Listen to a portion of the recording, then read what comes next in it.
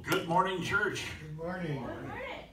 Welcome to Grace Street Church. If you're watching online, please let us know that you're here with us today and that we really, truly appreciate you being here. For those who are traveling and unable to be here today or have sickness, we ask a special blessing on you again this morning. And we're just glad you're here. This is the day that the Lord has made. Let us rejoice and be glad in it. And we got lots of stuff for announcements today, so I'm gonna get through these as quickly as I can. This Wednesday, we are continuing on with our series on The Chosen, 7 o'clock p.m. And we are all the way up to episode 6 out of 8. So it's hard to believe that we're getting this close already to ending season 3. And this one is entitled Intensity in Tent City. So it's really a play on words.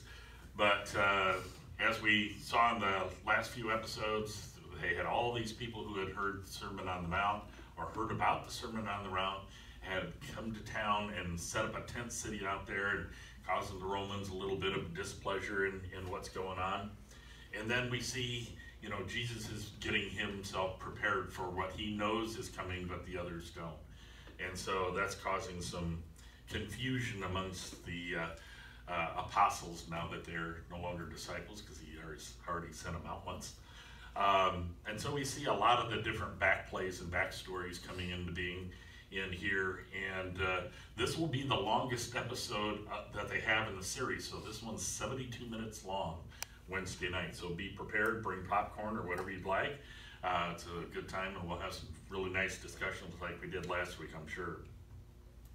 Coming up this next Saturday is the conclusion of season 18 for Orange Track Racing.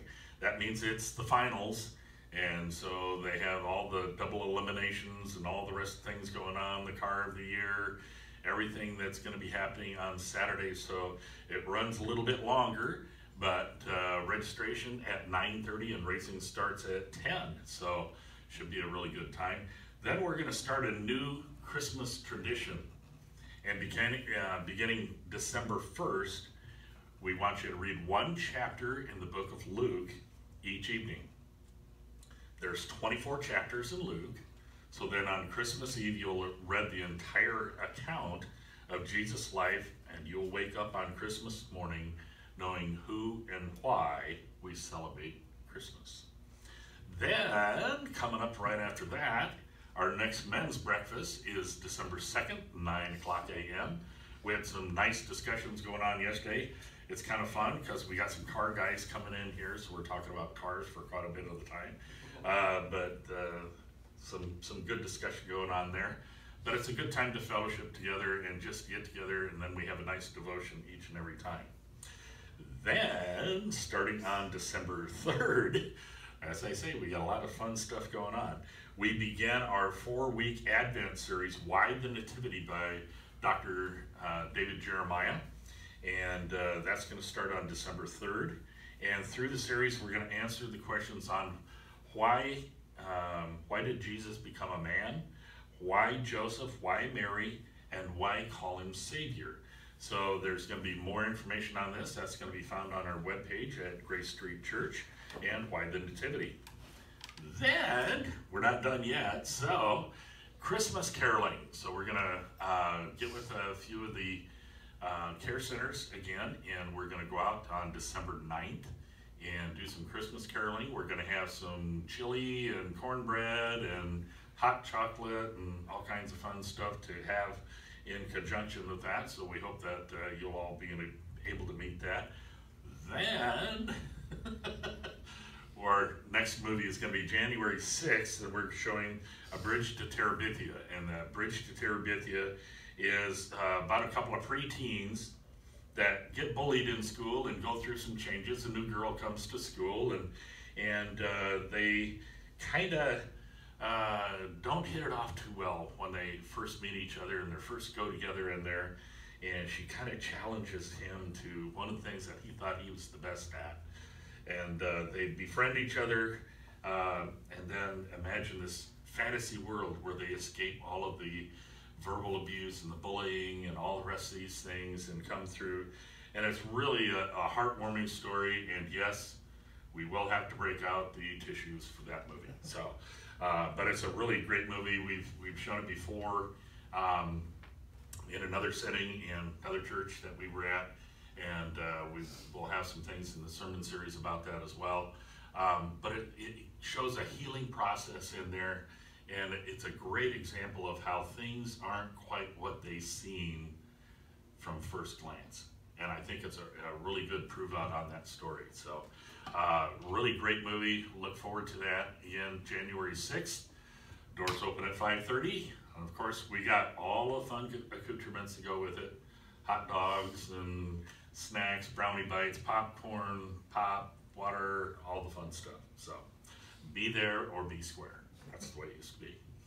You remember that one, right? Okay, so let's go into a time of worship, shall we? Enter into a time of worship with prayer. Gracious Lord, we just praise you and thank you for this day, this opportunity to gather here together freely and openly in your name. Lord, we thank you for all the many blessings you give us each and every day. And Lord, we thank you that you have a message that you're going to put on our hearts today to help us move through our lives and to work through this world that we live in. Especially today, we're going to talk about faith, and we just ask a special blessing on Pastor Terry that when he gives his message that you gave him to share with us today. And we want to talk about our faith and what it means to actually follow you. And so we ask that you would open our ears to hear and our eyes to see the wonders of your world that you've created. We ask that you would open our heart to receive this message so that we can live it out each and every day of our lives. In your precious and holy name we pray. Amen. So our call to worship that Pastor Terry chose this morning comes from Hebrews 11, 1 and 2, and this is from the Message translation. The fundamental fact of his existence, that is to trust in God, this faith, is the firm foundation under everything that makes life worth living. It's our handle on what we can't see. The act of faith is what distinguished our ancestors and set them above the crowd, meaning the unbelievers of the day. So that act of faith is what we show to God as our gift to him for the gifts that he gives us. And this verse talks about history, biblical history. And it's the story then of God's saving presence, leading the people to faith and providing testimony, which is encouraging to us and to persevere in our own faith journeys. And in the history of faith, then, faith involves the absolute confidence in God's historical saving acts. That means that for all the things that God has done in the past, we understand that those are true and actual, and that builds then the foundation of our faith. If we look all the way back, God had led his people with acts of saving grace when they needed it the most. Not because they actually deserved his grace, but it was given actually in spite of their actions. So if we look back into the Bible, we notice that, throughout the whole history of the Bible going through there, people kept turning away from God and turning away from what he was doing. And yet he still responded out of love and out of grace. And he brought the people through it. The nature of true faith leads us into that deep involvement then, into that biblical historical world that God had created for his chosen people. This, by its very nature, then creates that foundation of our belief system. And, a couple of years ago, we talked about belief system and what that foundationally means for us. Our faith and our faithfulness are the basis for our belief system. And that belief system is the call to faith that illustrates that nature of that belief in God. Faith is action based on certainty without the physical evidence. So I went back to my sermon from way back then and I pulled out a couple of things in here. So some of the things that I had compiled were some points on faith that emphasize that impact of faith. Faith pleases God. Knowledge of God comes only through faith, since God is invisible. We cannot actually see God we can see the actions of God in our world. Faith is the human action which God counts as righteousness to wipe out all sin charged against us. And faith trusts God's promises even when they appear impossible. That one I think is really, really key. Faith reaches out to the eternal reward that God has promised to us.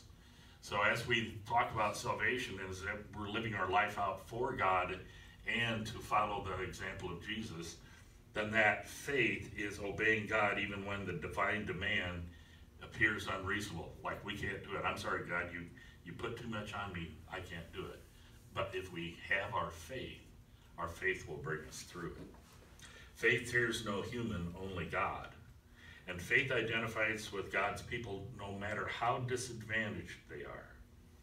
Faith perseveres even when no reward is in sight. That's a key.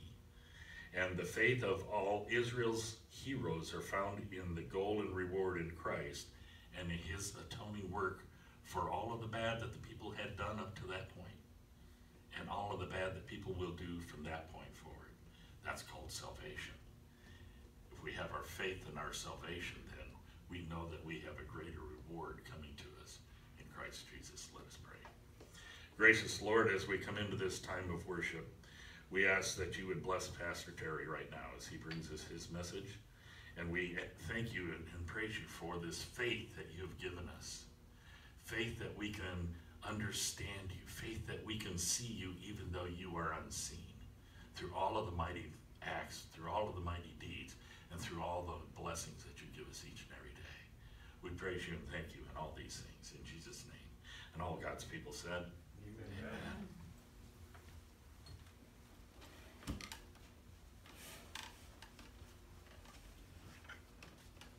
Thank you, Mark. This is our part 2 of episodes 5 and 6 of Clean. And it's last week Mark started us off with commissioned. What it looked like to be commissioned, sent out. And he talked about how they were sent out with just their clothes on their backs. No money, nothing. They had to fully rely on God. They had to rely on that faith. Now, as in this first part of this 2 episode arc, that we see several conflicts arise around the people and things that were unclean. Capernaum's water supply was contaminated by sewage. Jairus' daughter became deathly ill as a result. Eden meets Veronica, who has suffered for 12 years from bleeding. In part 2, Jesus and the disciples set to fixing things. Fixing the things that were causing the people of Capernaum to be unclean. Now, one of the things that we saw in here was Gaius and Peter coming together. A Roman and a disciple, or now an apostle, coming together to fix the cistern. Not something any of us maybe would have expected to have seen. And on top of that, it was Rabbi Yusuf and his family who provided the supplies. If nothing else, in this moment, they show how people can come together despite their differences and work for the good of others. Then we see as Jairus is frantically looking through all the papers in his office. And Yusuf comes in and sees him in this panic, and he is beside himself. His daughter is ill and could die at any moment. And in this same episode, Veronica believes with every fiber of her being that if she could just touch the fringe of Jesus' garment, that she would be healed. was not able to be fixed. And this shows us that not everything gets fixed immediately. And I didn't catch this until the second time watching this episode. In the opening scene, we see a mother racing her daughter to the doctor. She's placed on the table at the doctor's. She's been bleeding. We find out that she loses her baby. Now, we're not sure if it was a miscarriage or a stillbirth, but she loses her child. The baby didn't make it. And now we get to understand some of the tension that we were introduced to in the previous episode between Simon Peter and Eden. Because the woman on that table was eaten. I can't imagine the loss of a child. I don't want to imagine the loss of a child. As you all know, my daughter Amanda has stage 5 kidney disease. She is on dialysis now. And you can imagine the thoughts that want to race through one's head about your child. But we need to have faith. So let's fast forward now a couple of weeks, and we're back to that tension between Simon and Eden.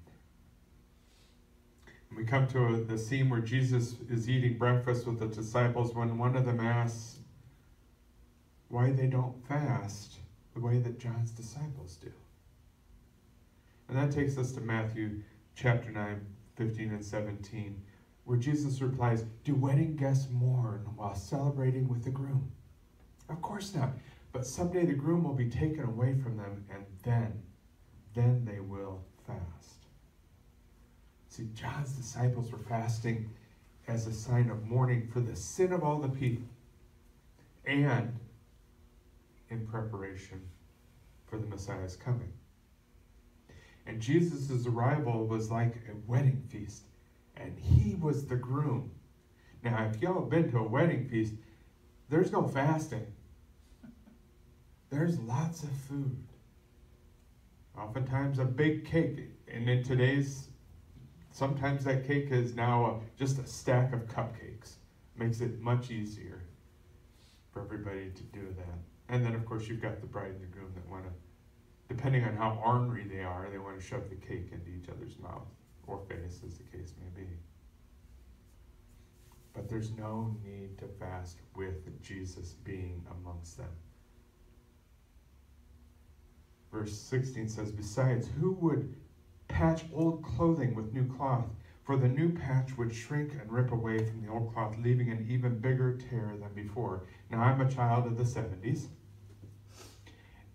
And I remember Mom patching the holes in my jeans.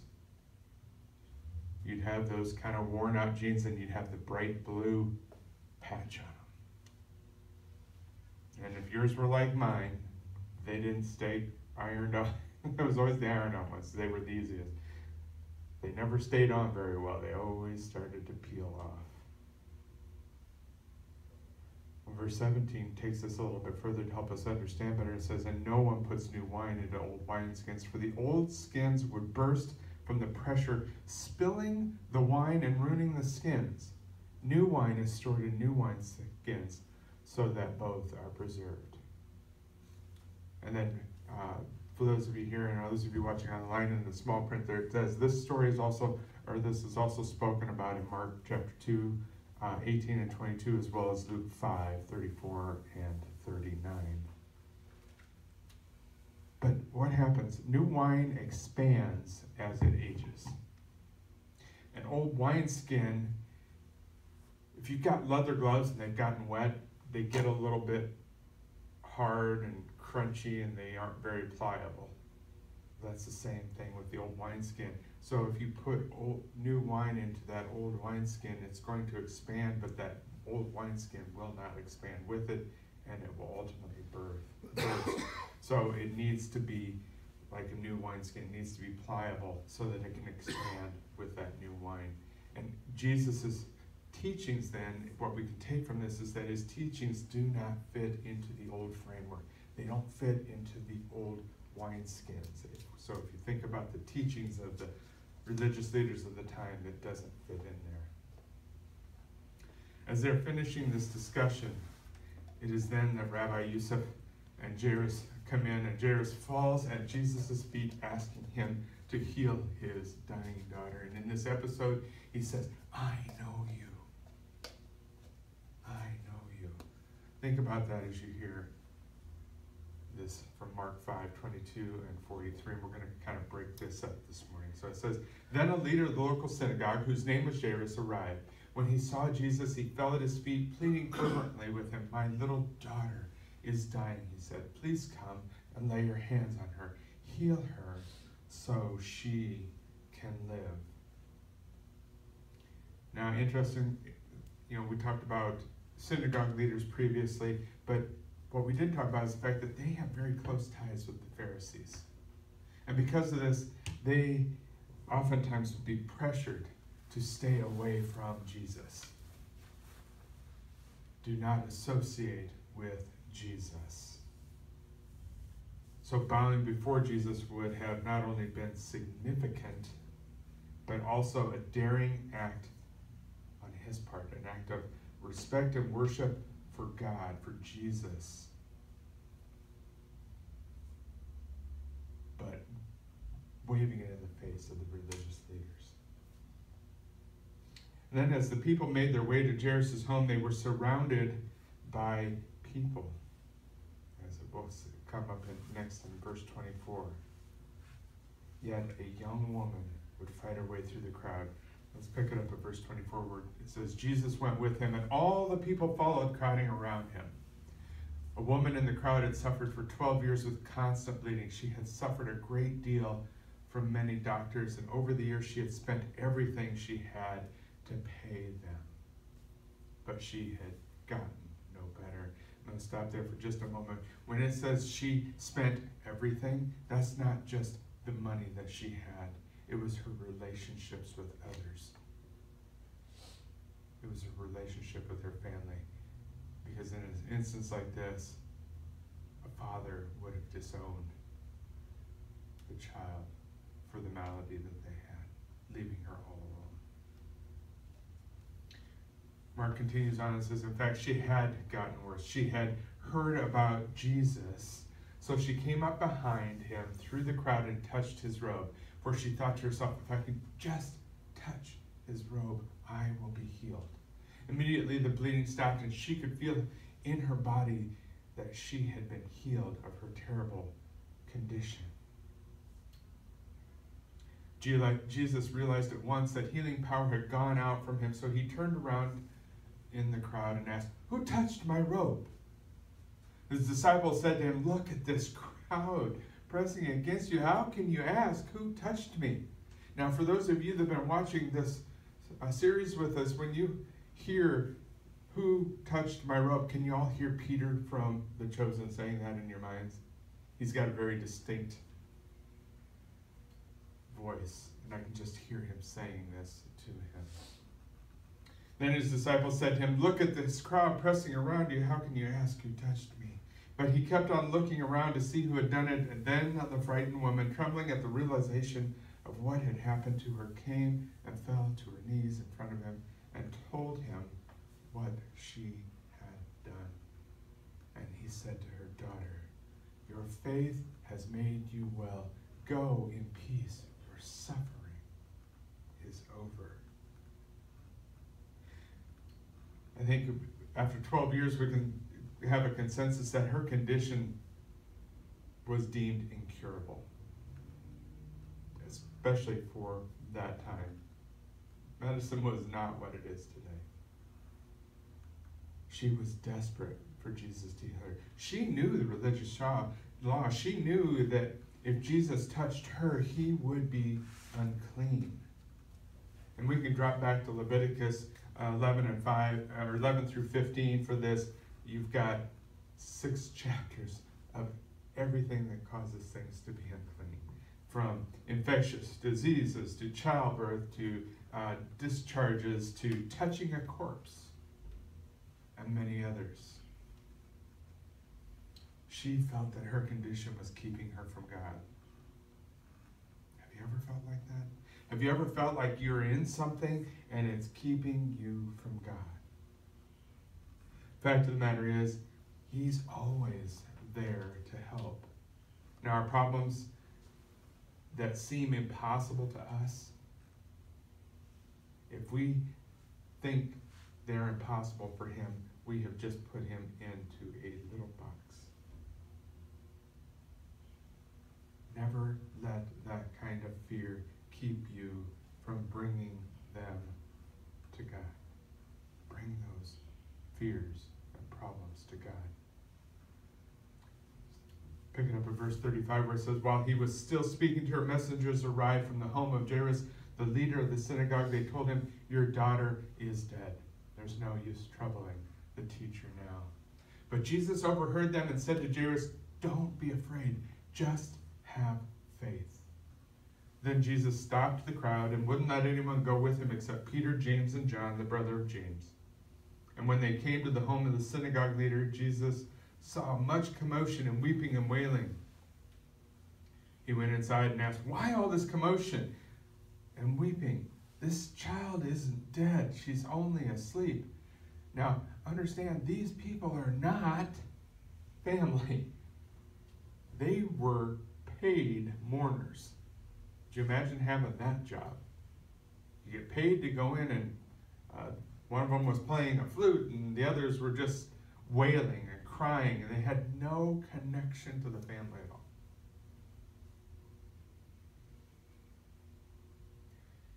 The crowd laughed at him, but he made them all leave, and he took the girl's father and mother and his 3 disciples into the room where the girl was lying. Holding her hand, he said to her, Talitha kum, which means, little girl, get up. And the girl, who was 12 years old, immediately stood up and walked around. They were overwhelmed and totally amazed. Jesus gave them strict orders not to tell anyone what had happened, and then he told them to give her something to eat. Did y'all catch that? She was 12. The woman who had the bleeding, who we call Veronica in the series, had been bleeding for 12 years. No coincidences in the Bible. But can you imagine the emotions that were going through Jairus' mind as they showed up and said, your daughter is dead, don't bother him anymore. He had gone to get Jesus to heal his daughter, and now she is dead.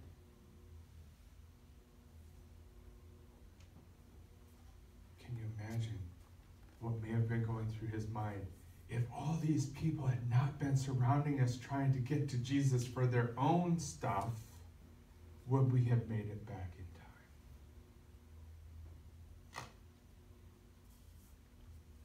But now she is dead. Very recently, both Pastor Mark and I have lost our fathers. You go from going at 100 miles an hour, taking care of someone, to it just stopping.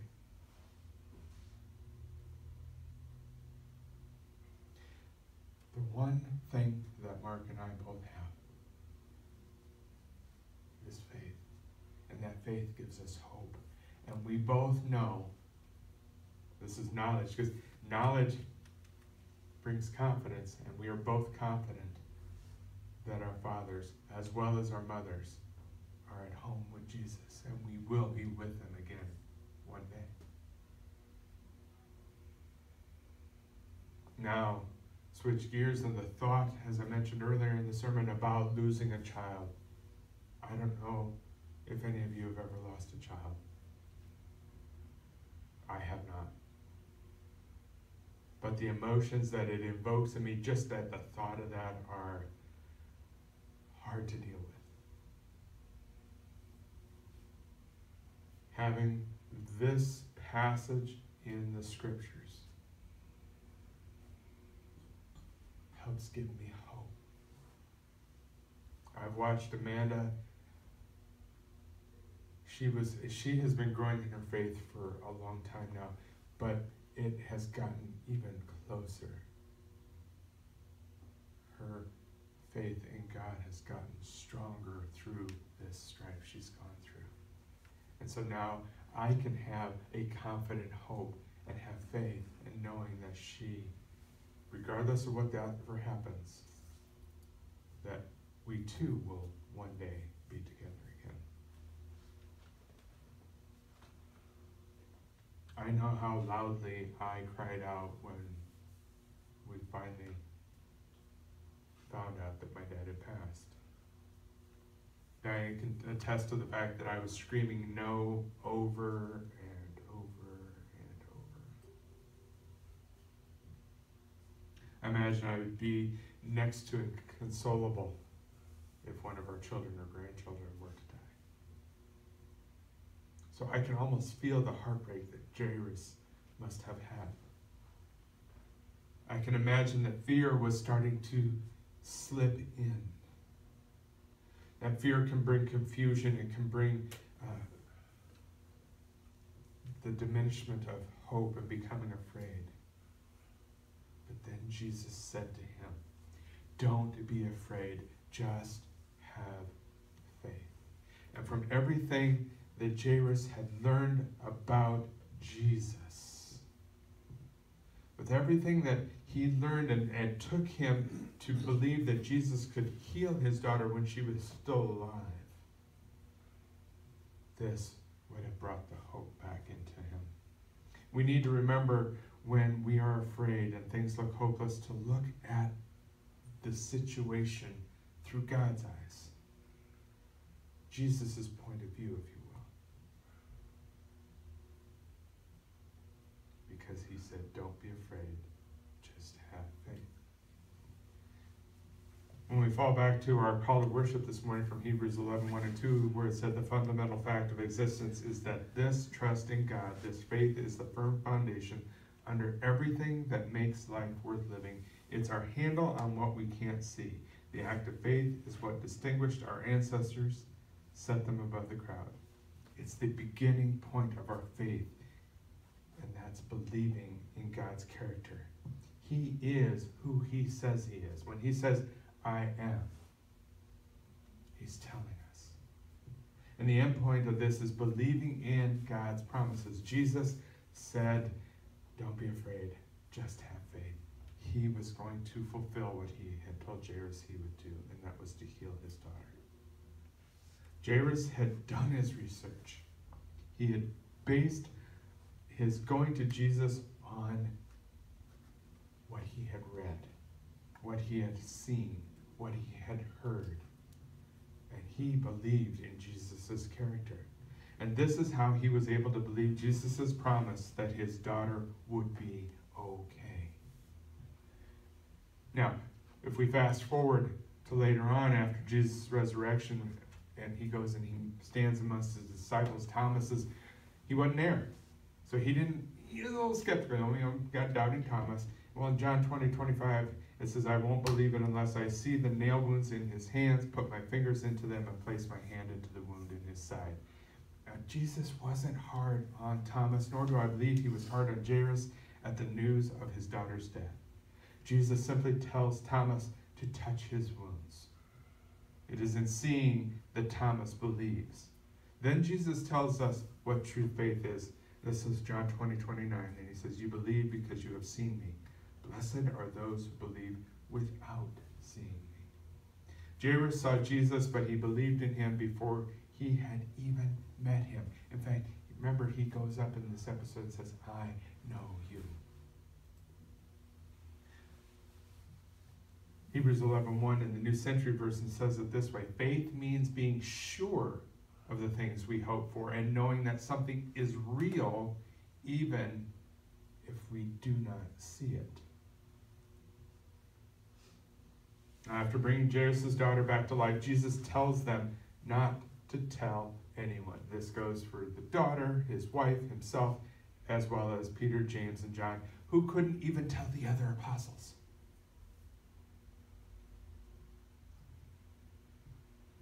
Why? There's no need. Everyone that had been there knew that this little girl would die. So the facts would just simply speak for themselves. That, and it wasn't time in Jesus' ministry for that kind of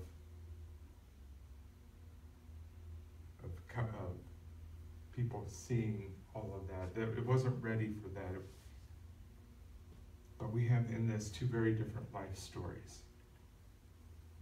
Yesterday at our men's breakfast, we were talking about how Mark and I's life stories are very parallel in how they intersect.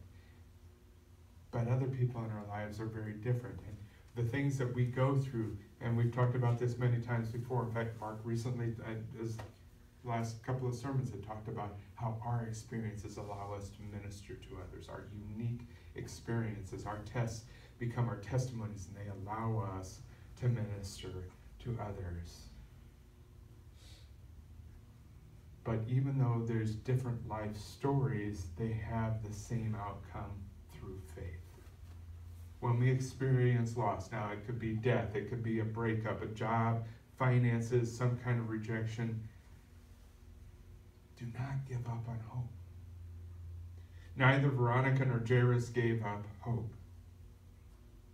As Veronica is contemplating how she's going to get to Jesus, the man who had seen her before called her out as being unclean, and he hollered for Rabbi Yusuf. And I was taken by how Rabbi Yusuf in this episode approached that. Not now, we will get to you later. Not chastising her for what she was wanting to do, but that they would take care of her later. Rabbi Yusuf was coming around. He was starting to get it. But what happens? She takes her shot. She sees an opening, she takes that shot. It's like watching the Vikings catch a football and running through the defense and getting that touchdown. I knew Mark would enjoy that one. If only. Well, we can only hope. But she takes her shot, she sees it, and she just barely makes it, and she reaches out.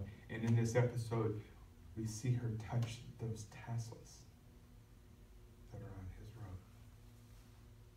And it's in that instant that she gets that healing.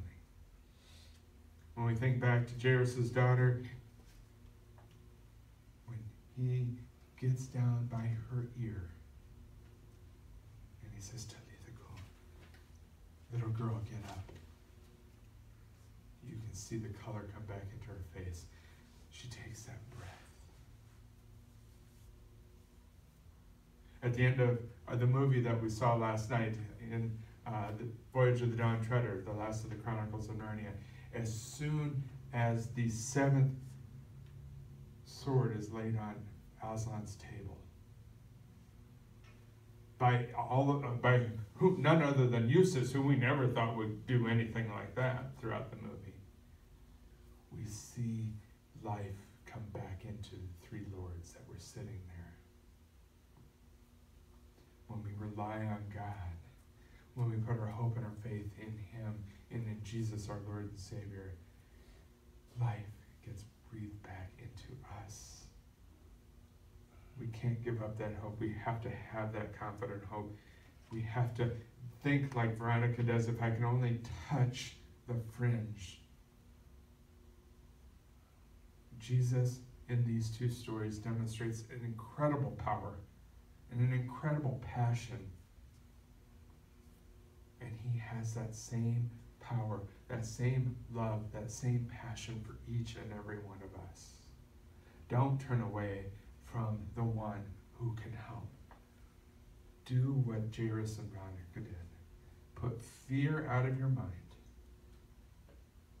You know, that's what Eustace did last night. Even though he had that seventh sword stuck in his dragon body as he hits the beach, and he starts trying to tear off this outer covering. He doesn't want it anymore.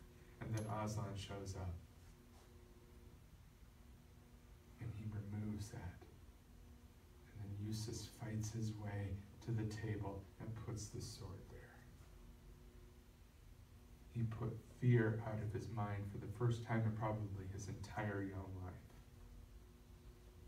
He reached out to God in faith. Are you reaching out to God in faith? We all need to reach out to God in faith. God's grace, His mercy, His love and forgiveness will bring healing to our bodies, our souls, and our spirits. We just need to have faith. Heavenly Father, help us to please you through our faith. Place the desire in our hearts to want to learn more about you and grow closer to you each and every single day. Give us the courage to be bold and to seek you in a world that turns away from you. Help us to become more like Jesus and to honor you with every decision we make. In Jesus' name.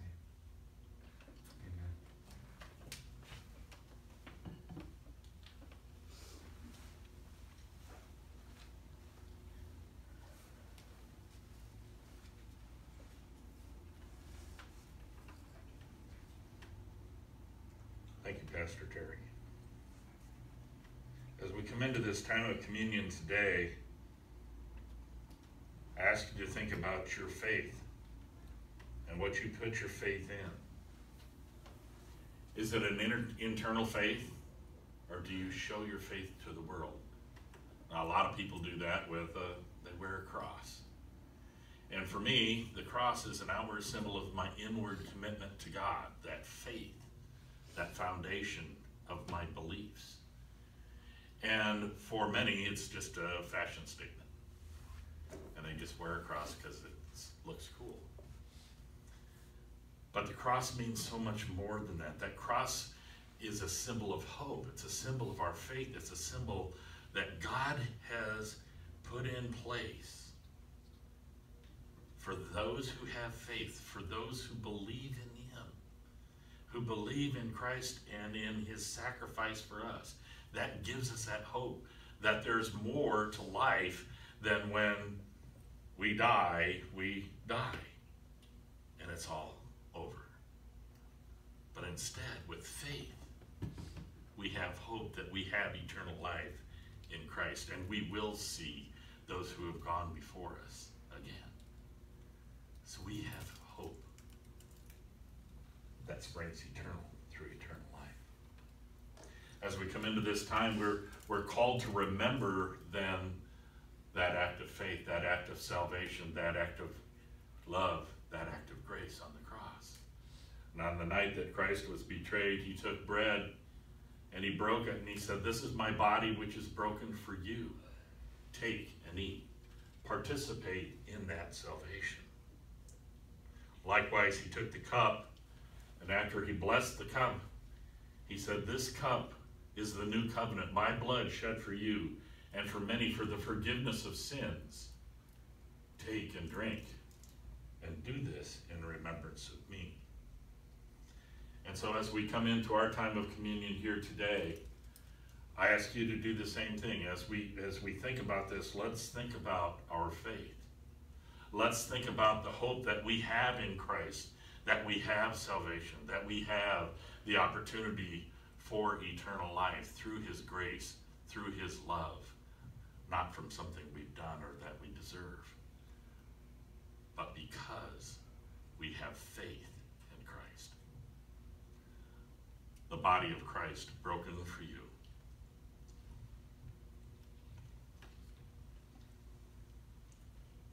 The blood of Christ shed for you. Thanks be to God. Amen. As we come into our time for prayers to the people, do anyone have anything that we need to call out? We've got a huge list over there that we go through on Wednesday nights. We post it online as well as send it out in the emails. Does anybody here have anything else they would like to share? Anyone they would like to put on the list? Okay. Well, we do want prayers for travel for Steve and Denise as they went over to help winterize his mother's place over in Illinois, so we want to make sure they get back home safely.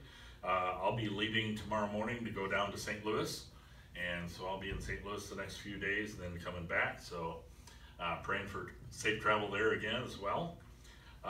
We had Jackie and her kids who joined us here last night for the movie. It was awesome. I loved it. They brought in this whole plethora of snacks that they had up there, pillows, blankets. It was cool. It really was.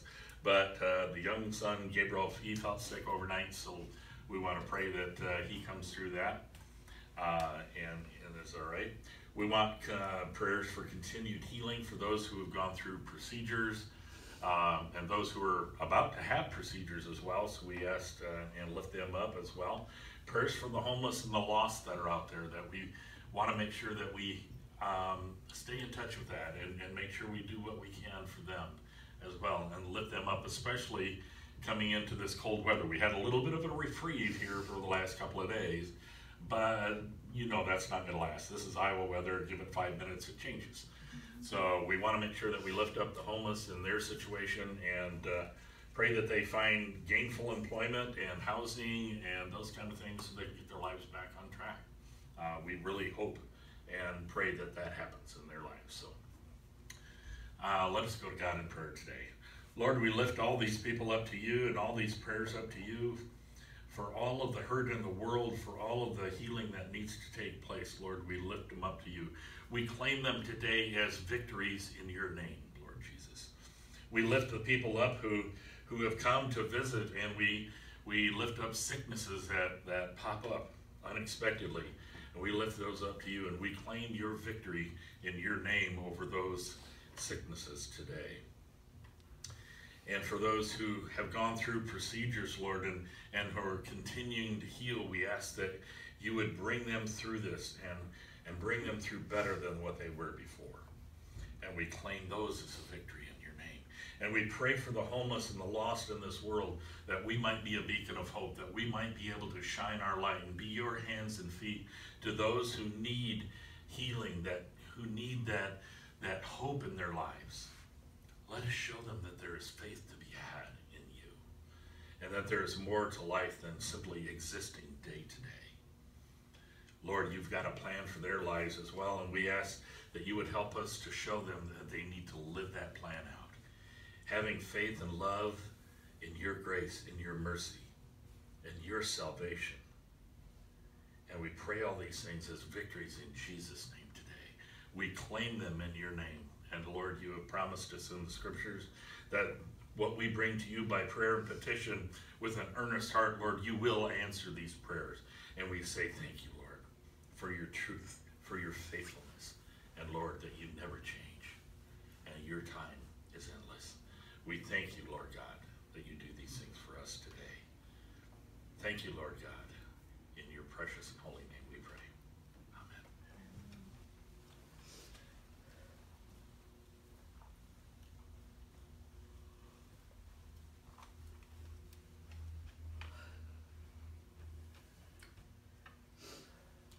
For those of you online, thank you for joining us for this online portion of our service.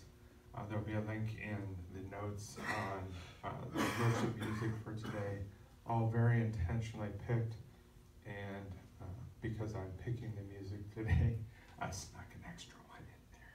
Don't tell my wife, she doesn't know yet. Because it just was speaking to me last night as I was finishing some things up. Got home from the movie last night, and it's like, okay, when you go out to the website, up pops the Chronicles of Narnia movie this week. It's like, oh, nope, you got to change that message. And so I got on there, and as I was doing that, I was just listening to music, and this another song came in, and rather than take one out, we kept it. So we invite you to join us by worshiping through the music in that link.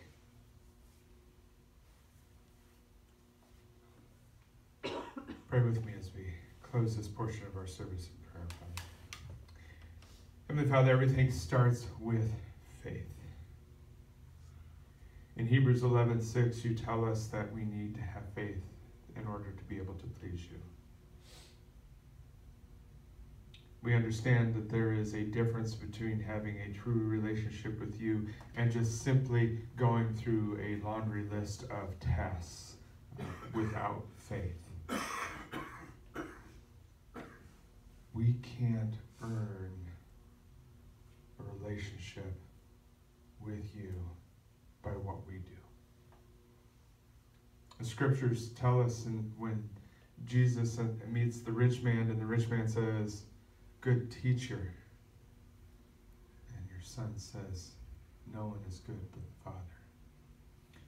So that tells me that there is no way, Father, that we can, by our own works, by our own anything, can we be made right with you. Only because of our faith in you, you give us your grace, your love, your mercy, and your forgiveness, making us righteous in your sight.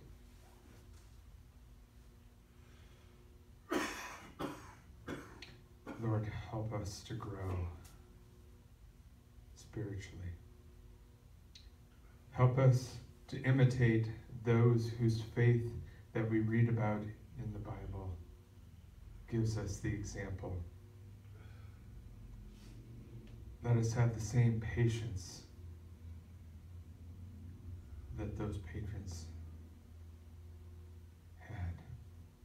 Whether it's 25 years, whether it's 40 years, give us that patience, because we know that you will give us what you have promised us.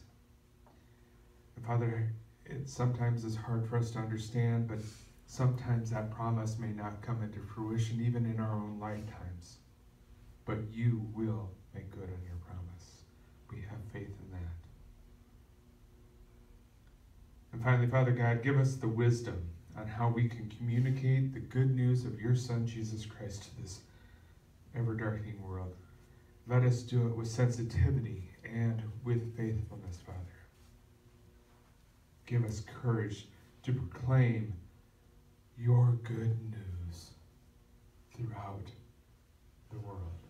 In Jesus' precious and holy name. And all God's people said,